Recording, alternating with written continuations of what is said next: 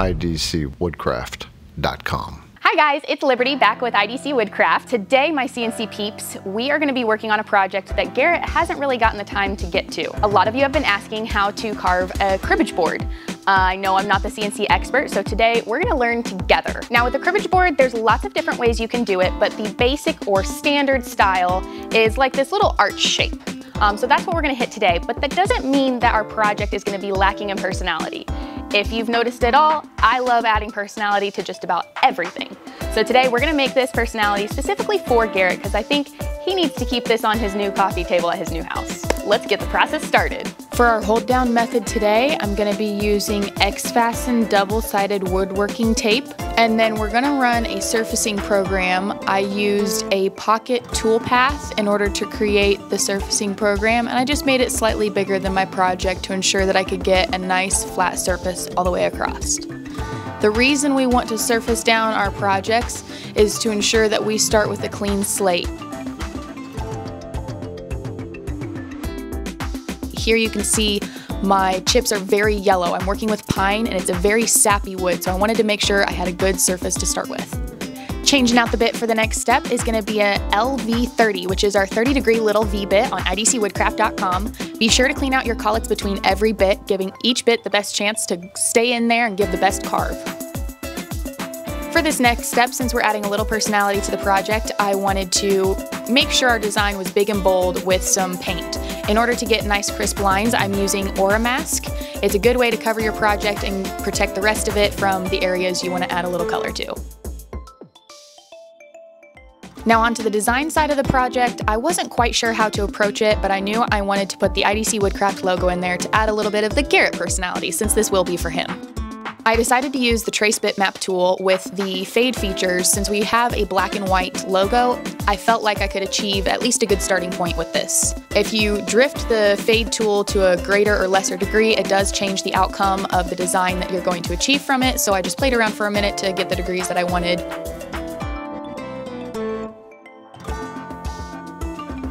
Now that I've got the general design that I want, I'm going to go through and edit it. So we're going to exit out of this tool. From here, I switched to the trim tool, thinking I could use this to clean things up, and it turned out to just be easier to select and delete the majority of the items that I did not want.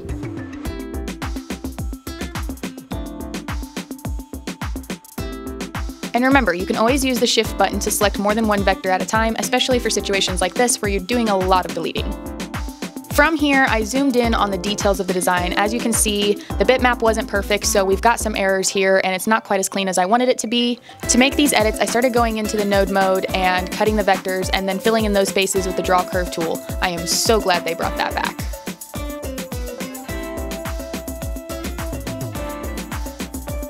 While all this editing may seem like a lot of work, I'm really glad for the Trace bitmap tool. For me, it saved me a lot of brain work on having to figure out exactly where I wanted everything. I could just have a baseline and edit from there. Now, with the bit, it didn't turn out so great. It kind of took me a few minutes to play around with the details that it did get and see what I wanted it to look like in the end, keeping in mind what its final carve will look like. I went through the pieces and picked out the one I liked. From there, I copied it and pasted it and then mirrored that to get that perfect duplicate shape on either side, kind of overlapping them a little bit till I got the width that I wanted, and then go through with the trim tool to delete the extra lines.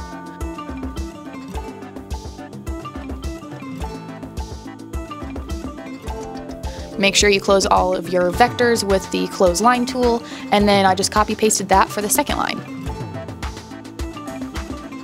Now for the end of the bit, I didn't like that part of it at all, so I had to go through and do a little bit of manual design. I used our IDC Woodcraft logo again for reference and drew out what I felt would give the bit some better personality.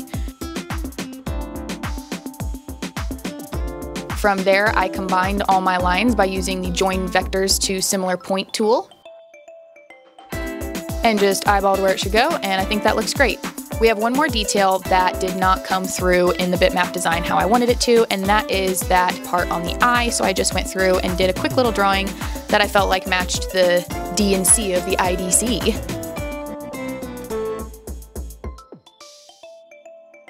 From there, let's see how it carves out.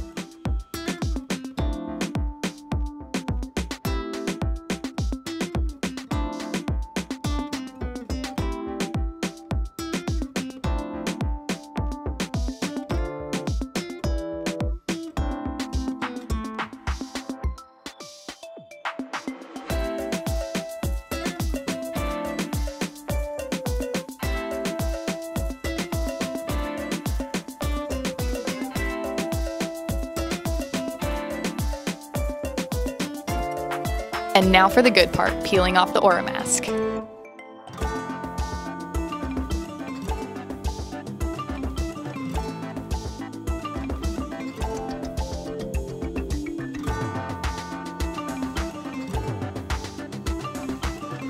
Now, since pine is such a porous wood, I did prep with a clear coat before adding in the black, and that, with the Oramask, kept these lines nice and crisp.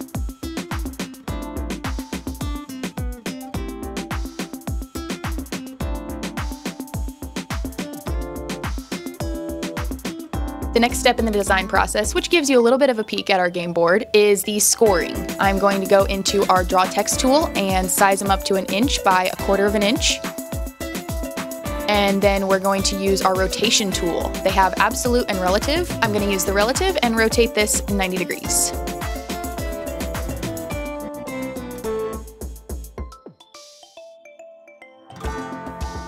And we're gonna do the same for all the rest of the scores. Go back into the Draw Text tool.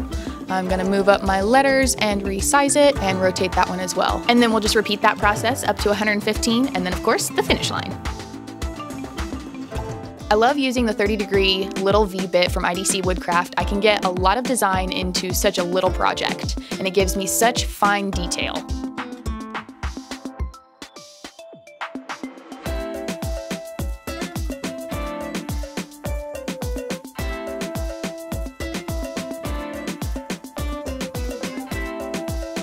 Dust off the project and then back into design software for the game path. We're gonna start off with 3 same length lines, and I'm just kind of eyeballing their distance here based on the board that I have.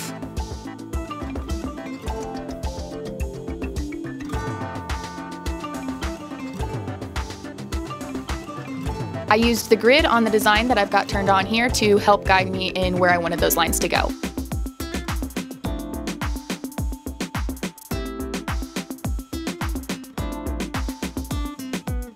From there, we're going to use the Draw Curve tool, and I'm just going to stretch it out all the way. It seems to give the best curve, and it's its max limit. So we're going to make sure it's in the middle there.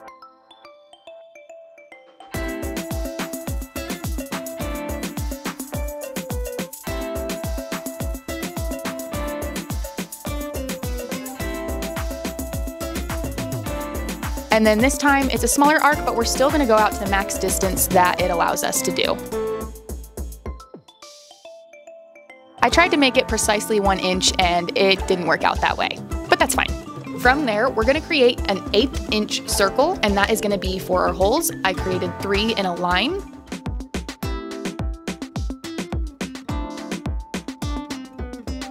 And then we're gonna group those together. Grouping them together is very important for the next step.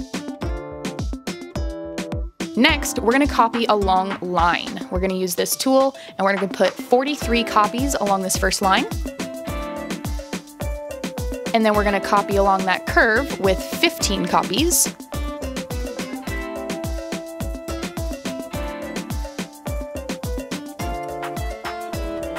And copy along those next lines with 43 as well. And then that small curve, we're going to do 5. From there, you're going to delete every 6th set of holes. This is how your final design is going to look, and you can delete your guidelines.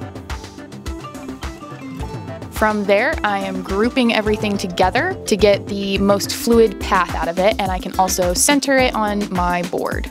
I'm going to show you 2 different methods for making cribbage board holes. The first one is called a peck drilling toolpath. With that, you typically use an upcut drill bit, and it takes a lot of excess time, but it's to ensure all of those wood chips get out and there's no fire risk.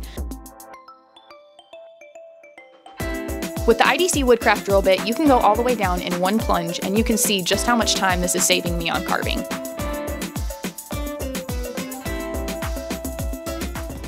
And you can see there's no lack in wood chips spilling out of it. By using the IDC Woodcraft drilling bit, I cut my carving time down in almost half because it's not taking that extra time to go in and out of each hole.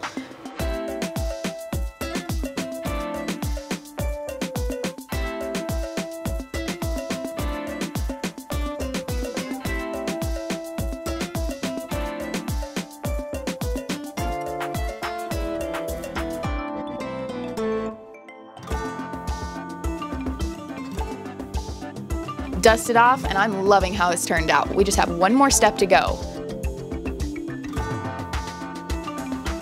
Jumping back into the design software, we're using our draw line tool. I'm going to create a rectangle around the majority of the cribbage project to create the baseline for the straight part. And then from there, I'm going to use the nodes to cut these lines. From there, we're bringing back that glorious draw curve tool to create our arch over the final pieces of our cribbage board. Looks good to me. Now I just have to make sure everything is in order. For the final outline, I chose the 3/16 compression bit from idcwoodcraft.com, and let's see it carve.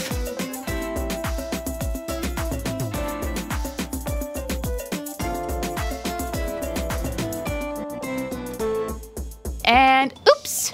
So all of that carving we were doing, since pine is such a soft wood, threw quite a bit of wood chips underneath my tape, and it didn't have the hold down that it should have. No big deal though, put a new layer on and start the toolpath again.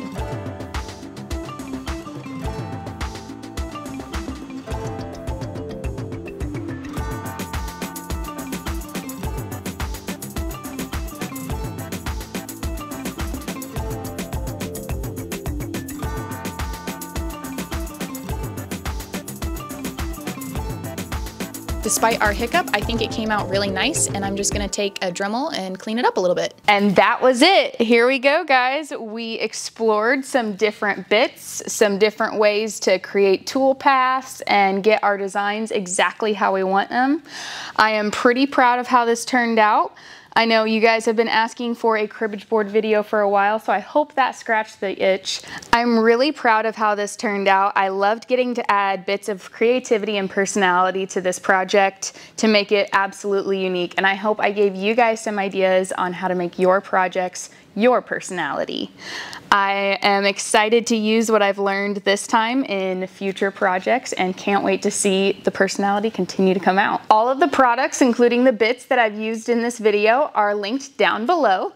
You can get them at our website at idcwoodcraft.com. Remember to like, comment, and subscribe, and please tell me what you want me to make next down below. If you have any questions, me or Garrett would be happy to answer them in the comments, and we'll see you next time. IDC Woodcraft.com.